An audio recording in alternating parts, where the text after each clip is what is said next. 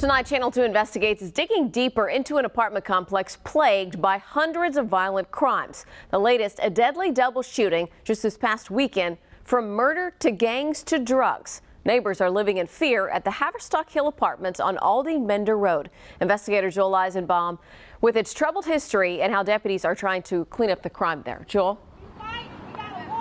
Lauren, I'll tell you what, it's not just deputies who recognize there's a pretty big problem out here at Haverstock Hills Apartments. There's been a protest going outside the front gate now, including residents for the last few hours. And the beef they have seems to be fairly legitimate. There's a guard shack that's right here over to my right, and it has been empty, I'm told, for months and months, while the front gate remains wide open at all hours.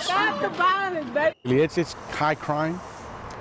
Gang infested, drug infested. Near 59 and Aldine Bender in North Harris County, there's an apartment complex teeming with kids that's so troubled, so dangerous, so often the scene of violent crime.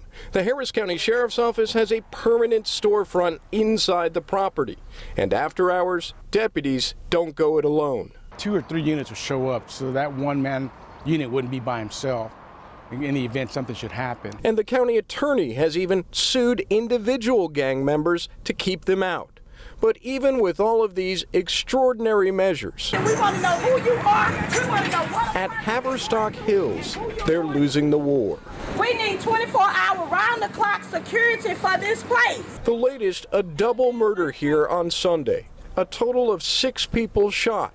And Channel 2 Investigates has discovered during a recent 17-month period, cops were called out a staggering 476 times to the Haverstock Hills Apartments. In January 2016, a teenager was shot and killed in the parking lot. In June 2016, a large brawl, shooting and murder. The next month, another shooting. Gangs, drugs, homicide at Haverstock Hills. It's been commonplace for years, and there's no sign that's changing. Seems like you could solve a lot of problems by locking that front gate. I definitely understand, but at this moment I'm not able to speak. Local leasing office not at all responsive to our questions. A call to the corporate office has not yielded a call back. Tomorrow, a more formal protest is scheduled at 7 o'clock.